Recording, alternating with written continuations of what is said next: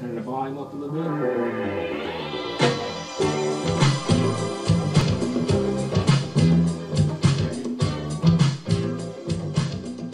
How did your music career get started? Well, if I tell you how my music career got started, I'm gonna have to go all the way back to when I was 5 years old, beating on my aunt's pots and pans in the kitchen. Okay, but leading up to that, I got a chance in 1965 to play with a group called the Ink Spots. Now, some of you younger people may not know who they are, but they was a very famous R&B, soul, old school music type group doing soft shoe music, okay? And I got a chance to play with them. What happened is a couple of guys, they knew that I was able to play drums at 15. So they decided, hey, Will, come on, you can go with us.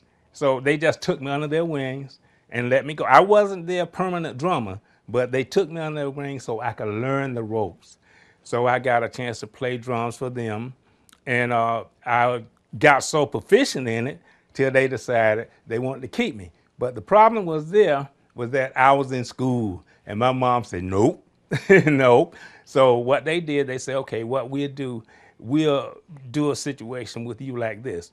You could play, but you can only play in the summer. So that was good. So I played from 1965 to 1969 with them. And so during that time, I learned a lot about what happens on the road with groups. And so that's how my professional career started. What is your inspiration for making music? My inspiration for making music was that I used to listen to Otis Redding, Joe Tech, Jackie Wilson. I listened to a lot of old school groups, and they inspired me to want to do the same thing because I would see them on TV at different times, and I would see them in different clubs, even though I wasn't old enough to go in some of the clubs. But I would go in there, I would sneak in and get a chance to look at some of these artists and see them perform, and I was just amazed at how they would do it and how they just captivated the audience. So what I did, I began to emphasize, hey, wait a minute, let me do this. I can do this. But another thing that inspired me was the fact that I began to do research, and I found out that it was no African American record labels that was major other than Motown and Solar Records, which Motown was Berry Gordy and Solar Records was Dick Griffey. And I said, wait a minute, I'm gonna start me a record label. Now listen at me, I'm 19 years old talking about starting a record label. Well, what happened is, I can tell you what happened with that. In 1969, we put out a song called Raw Soul Express. Now, putting out that song, Raw Soul Express, we didn't know anything. I didn't know anything about a record label. But I did know this. That's what I wanted to do. So we went to Criteria Records in Miami, and I think a lot of people know about Criteria Records. And it's now called Hit Factory. But it used to be, back in the days, it was called Criteria. And we went and we recorded this song. But the song, we had no experience on doing professional recordings or anything. But we did it. We tried it. The group that I was in, we put it together. We went on and we did it. And what happened is, well, hey, we lost money. In 1972, we was offered a record deal. We got very popular. We managed to play shows with pretty much every group that you could name during that time, So we played with James Brown, Glass Knight Phillips, Al Green, so many different groups, okay? Till I decided, I said, well, wait a minute. Let's go ahead on and go a little bit farther. I decided to get married. But one thing, the marriage was a blessing because when I got married, the woman that I married, she actually had a master's degree in business and a BS in accounting. So that taught me how to begin to save money. But it also did something else because by her having a master's degree in business, she became my manager. And she began to manage the group. And the group got so popular till we had so many jobs coming that we established a booking agency. And we hired a lot of bands to play in our place because we couldn't fulfill all the jobs. So it was like, I mean, hey, all I can say is God opened the doors for us, and we got very, very popular. We got married in 1979, and we started our business on the kitchen table. That's where we started our business at. 1980, though, we had moved into an office and a studio and everything. And we moved from Liberty City, and the reason we moved from Liberty City, because a lot of the artists that we were dealing with, they wouldn't come to Liberty City. And a lot of the artists that we're dealing with, their management didn't want them coming to Liberty City. So because they wouldn't come to Liberty City, what we ended up doing, we moved to Biscayne Boulevard. Well, we got to Biscayne Boulevard and we started getting bigger and bigger. Well, we ended up having to move from Biscayne Boulevard and we moved to downtown Miami. Then another situation happened with me, which was very good, which in 1985, when I won a Grammy with B.B. King. And I'm going to give you the story of how that happened. And it was Luther Dixon and Dave Crawford. These were the two producers. And they were producing music for B.B. King, which I didn't know. But they came to my studio, which was in Miami, and they said, we want to use your studio because we all in the music business and everything, we were friends. So I said, okay, what the heck is mine? You don't have to pay me. You know, they say, yeah, but we're going to pay you. I said, well, when you going to pay me? They said, well, I don't know, because I ain't got no money. I said, oh, man, just go ahead on back there in the studio and record. So they went back in the back, and I don't know what they did because I didn't go back there. I let them go ahead on and do whatever they wanted to do. Well, when they got ready to leave, they came up to the front, and they said, we will pay you. I said, okay, all right, whenever. You know, I just brushed it off. Well, 2 years later, they came back. Surprising to me, they came back and said, we came to pay you. So I said, okay, where the money at? They said, well, we ain't got no money. I said, well, how you gonna pay me? They said, well, this is how we're gonna pay you. B.B. King's is at another studio waiting on you to come over there and play drums for him on this album. I said, nah, you guys are BSing. He said, no, man. I said, okay. So I say, let me tighten some things up before I go over there. Well, by my wife having a degree in business, she understood, and by her working with us so long in the music business, she understood what we need to do. And I also was a union musician. So we filled out the union papers before I went to the studio. And when I filled out those union papers and went to the studio, that meant that I would get union scale for whatever work that I did, okay? And not just be going to the studio and they give me $50, you know? So when I went over there to the studio, sure enough, B.B. King was sitting on the sofa and he was waiting on me. And I was like, whoa. But the ambience that he had around him, when you walk in there, you can feel a spiritual presence. It was entirely different. So I walked in and I played. And when I played the first song, he said, well, play the next one. I played the next one. He said, well, I want you to play on the whole album. So I played on the entire album. And this is how God worked. God set it up so that that album won a Grammy. Who would have ever believed it? But it happened. And it catapulted my career, I mean, so tremendously, till we were able to create situations where the 1995 Super Bowl in Miami, Gwen and I, we actually did the entertainment for that Super Bowl. In 2005, and when I finally decided to come up here, we decided to split the company.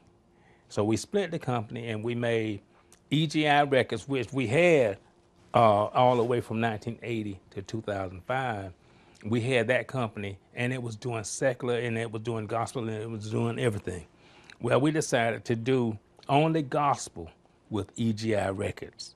And my wife, we signed a situation where she would be in control of the gospel, all the gospel. My son and I developed IMG Records, which is Infernal Music Group, and we do secular, blues, pop, rock. We go across all genres of music. What happened is by you leaving one city and coming to another one, you have to get acclimated to how the people in this city work. Well, the people in this city work in a way that we wasn't used to. We were used to people in the industry really knowing the industry and knowing people who know the industry make situations happen.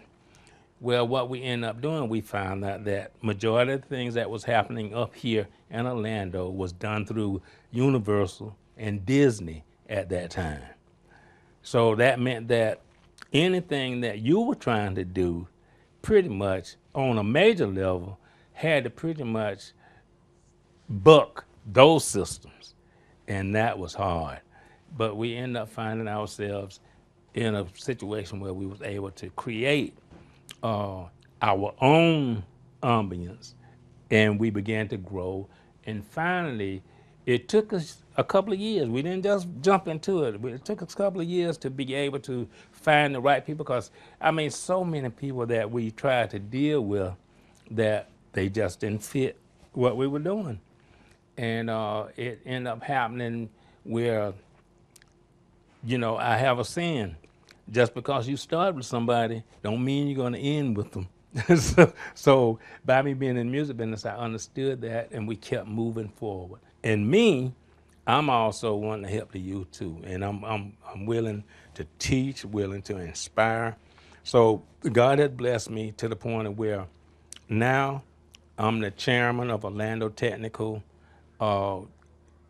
Advisory Board, digital, music department. I'm on the advisory board for Valencia College Music Department. I'm on the board of directors for the Florida Songwriters Association. So God is still blessing me. And just recently, I went out to Los Angeles to the Grammys, and I was on a talent management panel. And that was something that was really exciting. Worked with artists like Gladys Knight and the Pips, James Brown, Al Green, the Commodores. Which artist have you enjoyed working with the most, and why? The artist that I enjoyed working with the most was B.B. King. Why? Because he was so humble. He was a humble man. I never had worked with him before, but he was so humble, and he was somebody that you didn't mind being around them. And the thing is, he wasn't to the point of where he didn't want you around him because he was the man. You know, he didn't mind you being, if you the musician, he didn't mind you being around him. It's all about how he treated you, and he treated everybody, he treated everybody with a great spirit. What's it like being able to help shape a young artist's career? Man, to shape a young artist's career and to see them blossom into being a real great star, you can't beat the feeling if you really put your heart into grooming them. You really can't beat the feeling. You really have to be like, it's like your kids. They're like your kids. You bring them to the point of, hey man, they're nothing now, and all of a sudden everybody, know who they are, and they're growing, and they looking good, and they sounding good. But the most important thing is that they understanding what you teaching them. And the most important part is that they stay humble. If they stay humble and listen to you, then when you find that kind of person that is willing to listen to you, brother, sometimes you telling them things that they don't like to hear, but they still listen anyway, and they still follow your instructions, you cannot beat that feeling. on how they blossom and grow into something. You can, I mean, it's a feeling that when you're dealing with the young people, a lot of young people today, they think that the social media is where it's at.